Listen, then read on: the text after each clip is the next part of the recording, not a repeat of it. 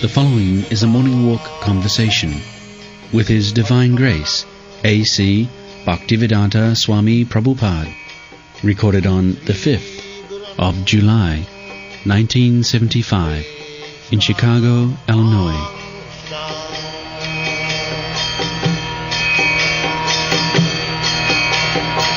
Sri Rupam Chakrajatam Maya Vaibhav, this material advancement, a advancement of Maya, big building, nice road, nice motor car, nice. Surely it is material advancement, admitted. But this advancement is advancement of the illusory energy. So what is wrong there? Suppose that the wrong is there, that this material world is temporary. We have come here, temporary, 25 years, 50 years, at most 100 years. We are already illusion, and we become more illusion. Then we forget our real business. Mudha. We remain Mudha. Supposing if there is next birth, so who is very much anxious to know what is our next birth? Nobody is. Blindly going on. Where are we? Very nice church, but understand what for this church is, what is God consciousness. Just cultivate this knowledge. No, because live nice building, nice happy life, but don't forget Krishna. Then what is the use of this life? And if you forget Krishna, then the result will be crying and you will be facing with problems. Why and now what to do?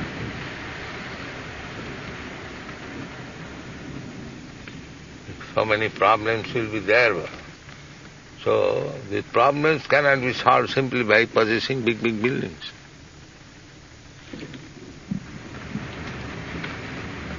There are so many churches.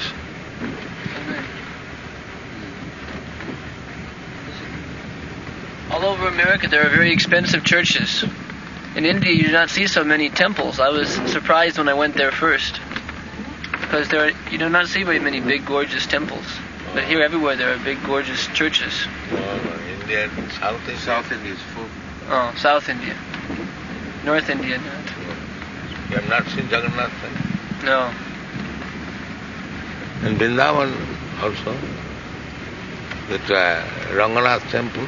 Yes. There are some nice temples. And south, many. Krishna Chaitanya Prabhu. These are all university house or private? Some university and some private. All very nice house. Yes.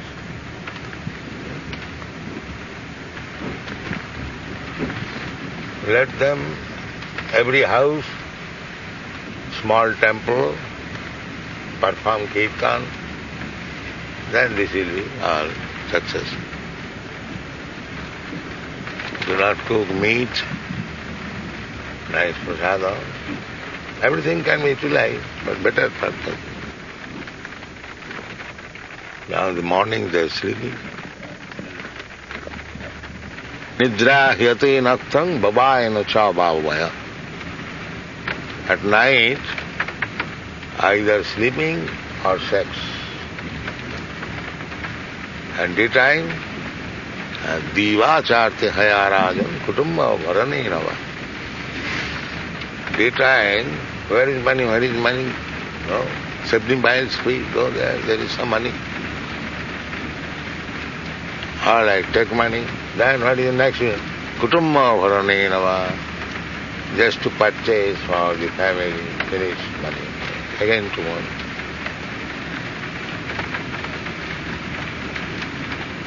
And what is business of your spiritual life? No time. What can you do? Night you are busy in this way, and day you are busy. Where is the time? Don't bother us.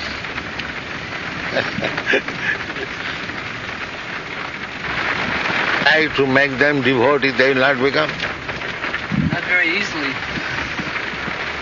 भोगै सज्ज प्रसक्तानाम तयाप हितचेतसाम दंशात्मिका बुद्धि न विधीयत. Therefore, too much attachment for material enjoyment is disqualification for spiritual life. So the Western world is turned up for being too much attached to material enjoyment. Therefore lagging behind the spiritual life.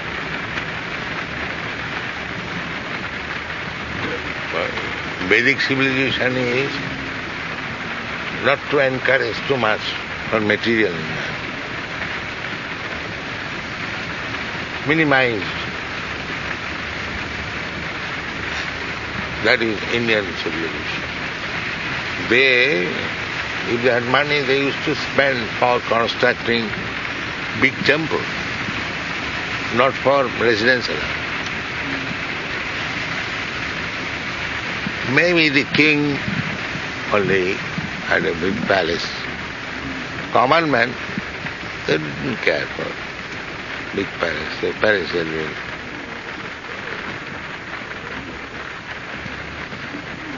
Common man would be very glad to live in a cottage, a small garden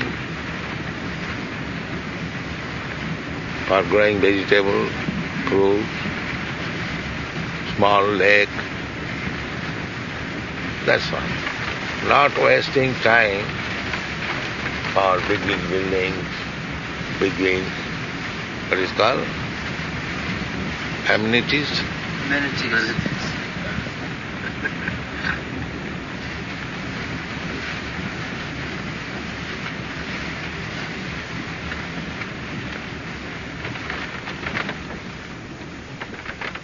It is good you have done this, but make this Krishna consciousness also one of the paraphernalia. Then it is very nice. But they are not inclined. Hare Krishna.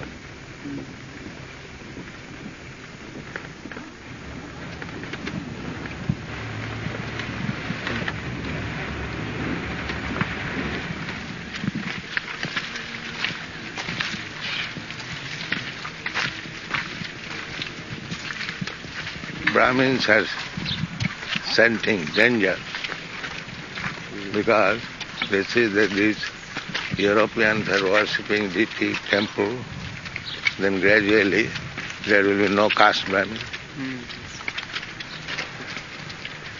Prabhu also had difficulty with the caste Brahmins. They complained to the magistrate that what kind of religion he is introducing. It is not our Hindu religion. So, chastise him. Part of the Brahmins, the police came and broke the drum. It was not the fault of the Mohammedans. The Brahmins lodged complaint against Chaitanya Mahaprabhu. So he has to take step. They said it is not Hindu religion. They are disturbing God by chanting so loudly. Now the God is sleeping and they are disturbing. Hare Krishna, Hare Krishna. So stop this. So what can he do? After all, he is public servant. Therefore he took step.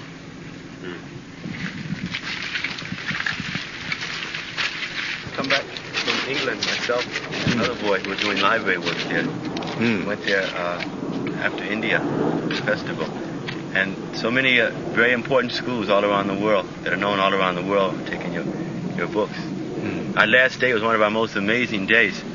We went to the Indian Office Library, the British government, because they've colonized India, they have so many books on India. This was the largest library like that in Europe. And the librarian, he looked at our books, and he says, yes, we should have all of these. So right on the spot, he ordered standing orders, one copy of every book. That same day, this was just 2 days ago, we went to the biggest bookstore in the world. They're so big that they have 3 blocks. They take up sort of like 3 blocks, and they have 3 levels, 3 floors. So we went to see the manager, the man who owns, the whole bookstore. And he says, well, I only deal with rare books. He says, well, this is why we've come to see you. And he says, I want 3 copies of every book. 3 of every single book. So they have ordered. Yes. Very good. Just in a matter of about 7, 8 weeks, over 100 professors, taking your books there. Standing order? No, about 12 have taken about 10 have taken standing orders, but others have taken books to use for their courses, or for their own reading and for their own edification. Big schools like Cambridge, Oxford, as soon as they see the books, they immediately want them. This is the rarest book. Not only rare, but rarest. There is no book throughout the whole world. Such book. Professor, he was reading your Bhagavad Gita. It was on his desk when I came into his office. Andre. Yeah. And he says, oh yes, I know the Bhaktivedanta books. I've just got this book from one of my colleagues. And he says, I showed him the books. He wanted the standing order. He teaches Sanskrit and Indian religions and Indian philosophy. And he said, well, there's one book I was just reading, Bhaktivedanta. He mentions it, the Nectar of Devotion. He says that you didn't show me that. Do you have that one? So I brought the books back to him that same day. And when I brought them, his students, they were in class, and they came out of the class, and they started looking at the books themselves, and they really wanted to, to be sure that they could have a chance to read them in their course. They were really happy that he was buying them. So these are Krishna conscious books. We've read some of these before. These are really nice. Greater enthusiasm go on with book distribution. They will be benefited, and distributors also will be benefited. Krishna says, Jayamang paramam guhyam mad bhakti suvidhana nachatasmat manusheshu paschid me priyati. If you want to become quickly recognized by Krishna, then make propaganda to this Krishna consciousness movement. And once recognized by Krishna, then you are going back to home, back to your guarantee.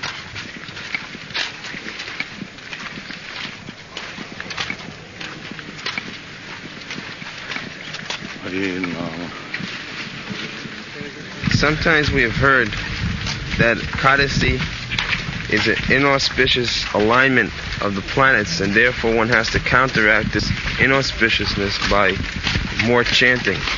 No. It is the most auspicious. And chanting is more effective.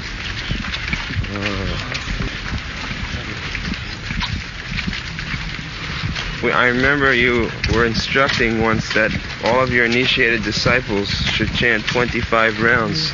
Minimum on this day. Is that a rule that we should all follow in our temples? 20.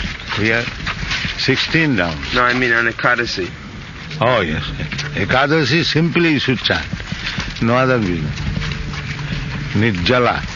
No preaching work? Should they go out for preaching? No, those who are preaching, not for them. Oh. Those who are sitting idle, for them.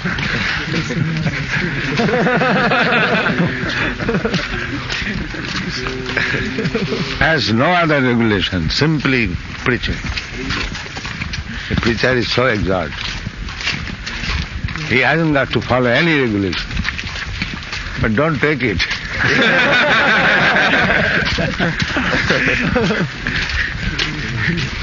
Actually, if one is busy in preaching work, that is first class.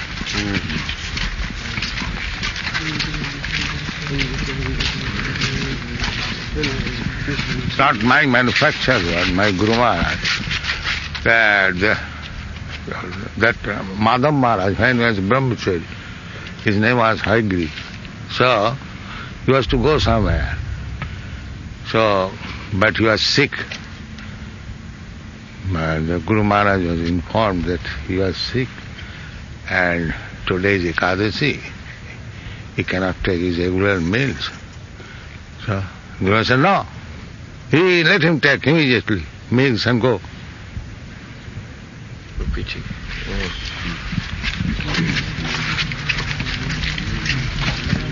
Maharaj would sacrifice everything for preaching. Oh, yes. He was not pleased with Guru Maharaj. He could not do anything. Most pleased with you, Srila Prabhupada. We must be sure of that. Now, unless he is pleased, what I am worth, it is due to his level. Otherwise, what I am worth? Everyone says you have done wonderful. What can I do wonderful? It is by his pleasure. It is prasadat bhagavat prasad.